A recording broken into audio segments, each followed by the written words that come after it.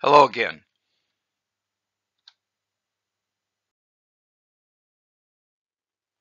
This is Math 2231 coming to you from the College page, and the title of this lecture is Limits, Pondering Infinity, Part 1. As always, please be an attentive learner while watching this video.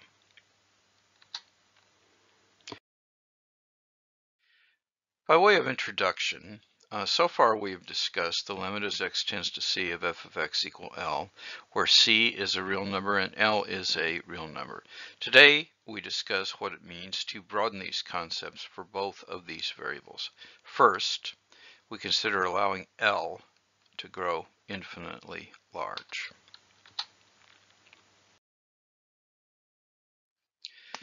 So if we look at the function f of x equal 3 over x minus 2, and if we look at the graph, what we see is that 3 over x minus 2 tends to infinity. It grows infinitely large as x approaches the point 2 from the right. The denominator is getting closer and closer to 0.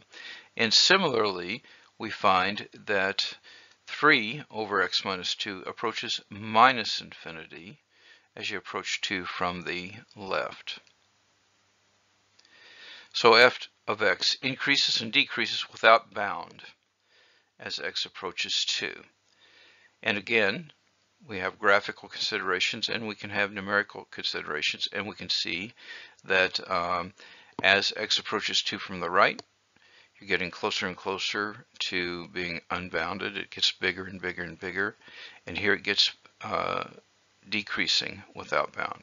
Here it is increasing without bound. Here it is decreasing without bound. That's what we mean by something approaching infinity or approaching minus infinity.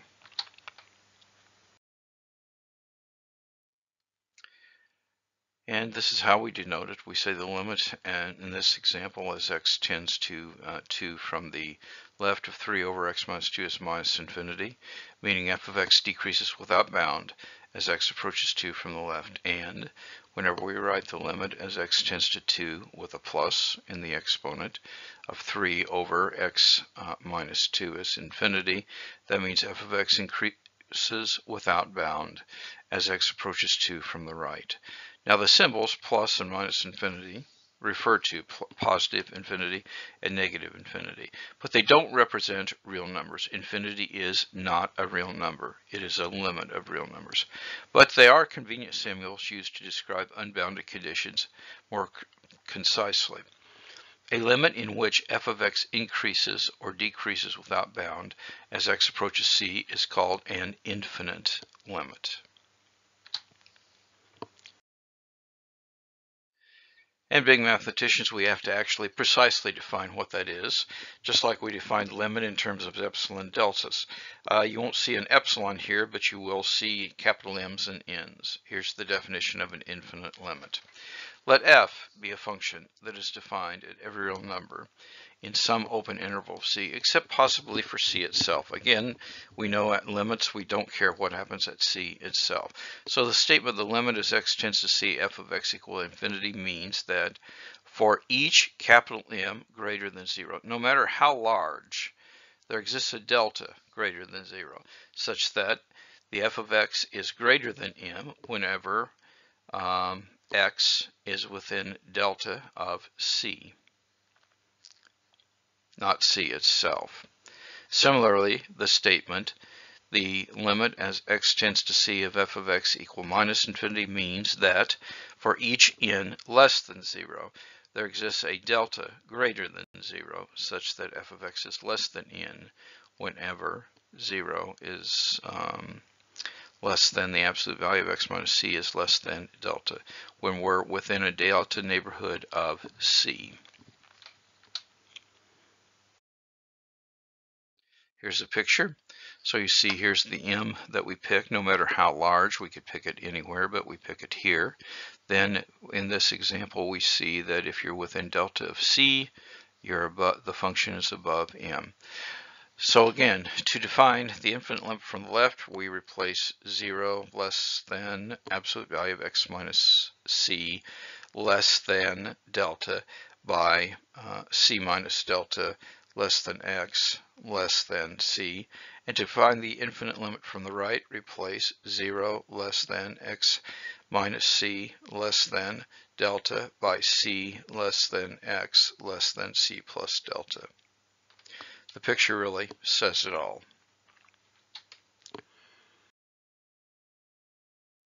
So let's do an example, and let's ask you to estimate something from the graph. Determine the limit of each function as x approaches 1, both from the left and from the right. And here it is, and it would be good for you to pause the video and give that a try. Let's see how you did.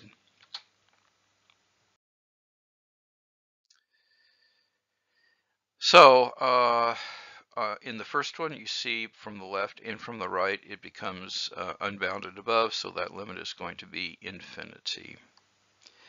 And in part B, you see when you approach from the left, you go unbounded towards positive infinity, but from the right, you are unbounded going to minus infinity. The left does not behave as the right. And so what we're going to say is that the limit would not exist, but the limit from the left is infinity, the limit from the right is minus infinity.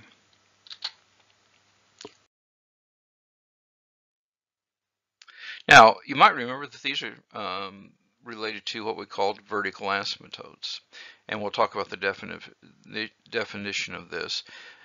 But if it were possible to extend the graphs, you would see that each graph becomes arbitrarily close to the vertical line x equal 1. And you can see the line x equal 1 here and here. Now this line is a vertical asymptote of the graph of f, and we will study horizontal asymptotes.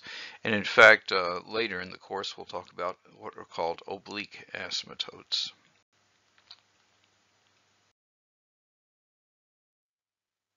But here's the definition. If f of x approaches infinity or negative infinity as x approaches c from the right or the left, then the line x equals c is a vertical asymptote of the graph of f. Now realize that if the graph of a function f has a vertical asymptote at x equals c, f certainly can't be continuous at c.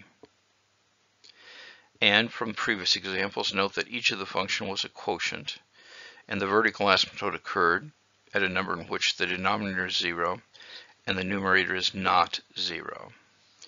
Let's consider this as a theorem.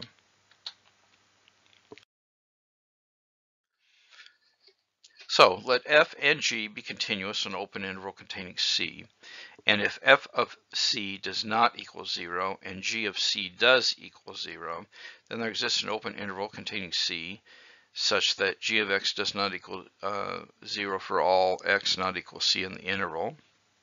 So that's the open interval that we have. Then the graph of the function h of x equal f of x over g of x has a vertical asymptote at x equals c. Now I have to prove this using the definition.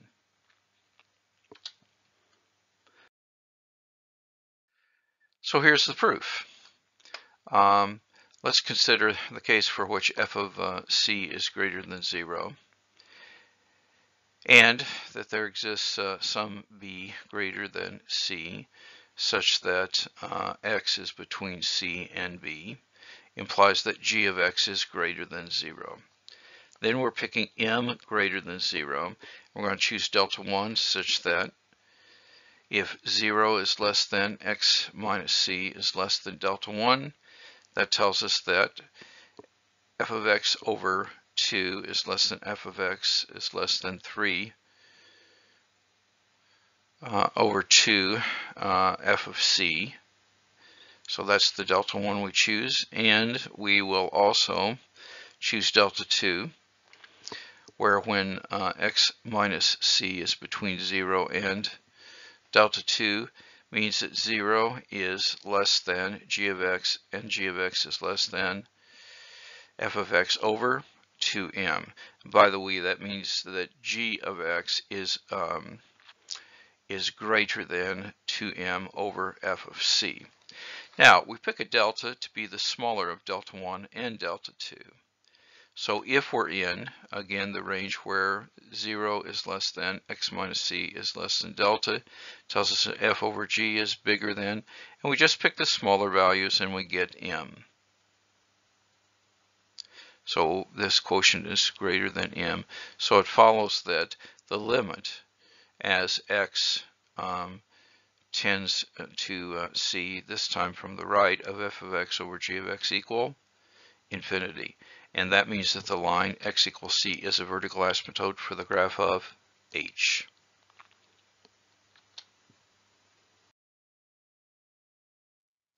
Let's look at some other examples, and we're applying this theorem. So if we consider h of x equal 1 over 2x plus 1, we will see, and that was 2 times the whole of x plus 1, that at minus 1 we will have a vertical asymptote. If we're considering h of x equal x squared plus 1 over x squared minus 1, we can factor the bottom, and we can see that there are vertical asymptotes at x equal minus 1 and x equal plus 1. And because sine of x is equal to 0 and cosine of x is not equal to 0, we can look at the graph of h of x is equal to the cotangent of x, and we will see that we get vertical asymptotes occurring at x equal n times pi, where n is an integer.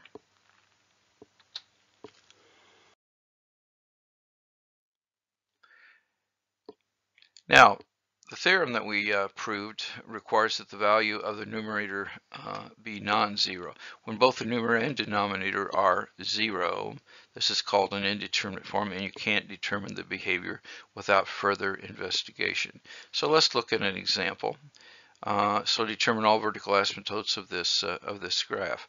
Well, what we're going to do is we're going to factor the numerator and denominator, and we'll observe that there is, and if we were to plug in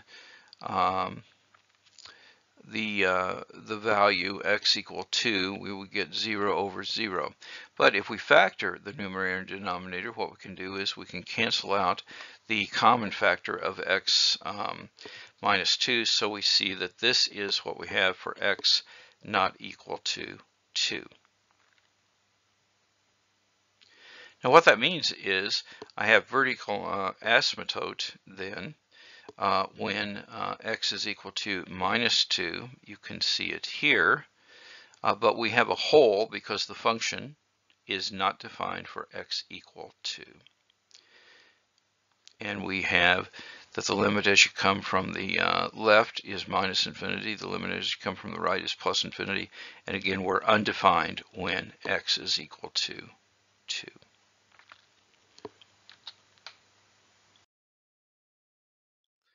Here's a problem for you to practice. Determine each of these limits. The limit is x tends to 1 from the left, and the limit is x tends to 1 from the right for this one.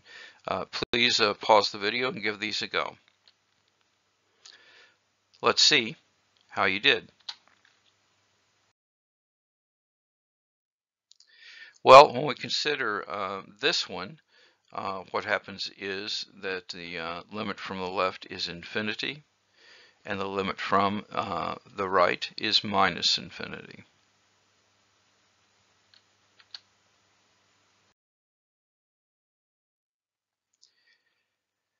Let's talk about another theorem. Many of the properties that we talked about with limits apply to infinite limits as well. You just have to think about them. So suppose that the limit is x tends to c of f of x equal infinity, and the limit is x tends to c of g of x equal L, where L is not infinity.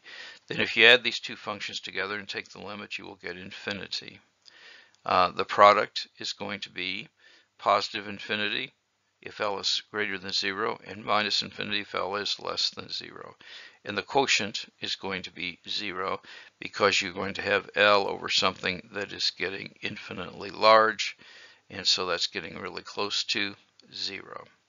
Now, similar properties hold for one-sided limits and for functions for which the limit of f of x as x approaches c is minus infinity.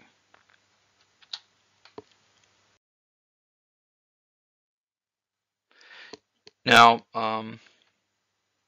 here's a proof of the sum property, and you could prove the others using the m's and so forth. Okay, so to show that the limit of f of x plus g of x is infinite, choose capital M greater than 0. And we need to find a delta greater than 0 such that f of x plus g of x, the absolute value, is greater than m whenever we are within delta of c. So for simplicity's sake, assume L is positive and let M1 equal capital M plus 1. Because the limit of f is infinite, there is a delta 1 such that f of x is greater than M1 whenever we are within delta 1 of c. And also because the limit of g is L, we know that there exists a delta 2 such that the difference between g of x and L in absolute value is less than 1 whenever we are within delta 2 of c. So we pick delta to be the smaller of the two. And so if we are within the minimum delta of the 2 of c, that means both of these are true. F is bigger than m plus 1 and g is less than 1. So if we take f plus g, that's bigger than, and I get L minus 1, m less 1, and this is minus m, and, or excuse me, this is equal to m because 1 and minus 1 cancel out. This is m plus L, which is bigger than m because L was greater than 0. So you conclude that this is also equal to infinity.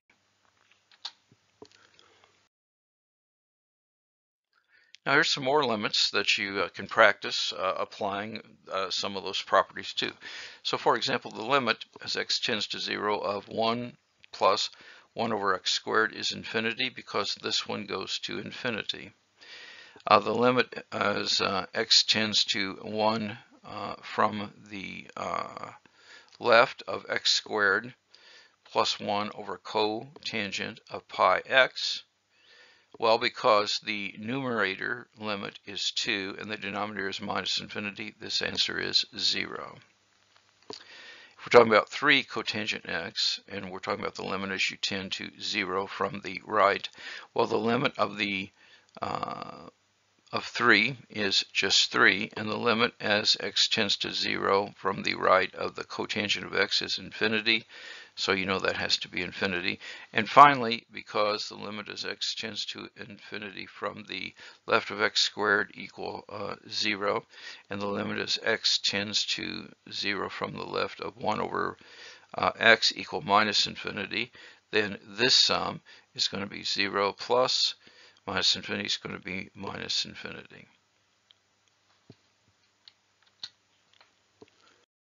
In closing, now more than ever, time is precious. Each day must count.